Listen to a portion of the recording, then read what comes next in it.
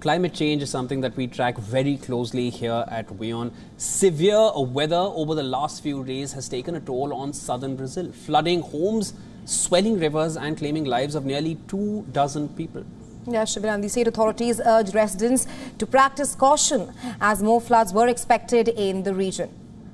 Now, the governor of Rio Grande do Sul said it was the state's worst ever weather disaster and added that the death toll was the state's highest due to an extratropical cyclone in Mucum, a town of 5,000 people. Hundreds had to be rescued from their rooftops as 85% of the town was flooded. The state governor confirmed 15 more deaths, bringing the death toll to at least 21. Take a look at these visuals. Todos os esforços que a gente tem lá, dezenas de homens das forças de segurança, do Corpo de Bombeiros, a nossa Brigada Militar, atuando, se esforçando, né? Centenas de pessoas foram salvas, centenas de pessoas foram resgatadas, mas infelizmente eu recebo a informação agora de 15 corpos localizados no município de Mussum. Isso nos causa imensa dor, o que faz elevar o número de mortes de 6 para 21 mortes.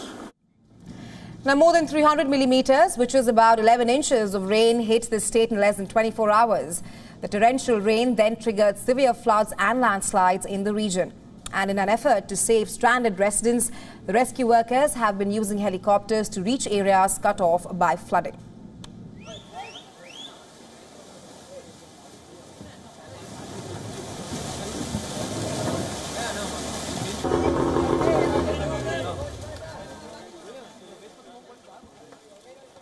Eu me sinto arrasada, gente. Eu perdi tudo. Tem muita gente que perdeu mais, mas olha, aqui em casa não tenho mais nada. Many factors contribute to flooding, but a warming atmosphere caused by climate change makes extreme rainfall far more likely. In February, at least 40 people were killed in flooding and landslides in Brazil's Sao Paulo state. While last year, at least 100 people died as torrential rain triggered landslides and torrents of mud near the city of Recife in the country's northeast.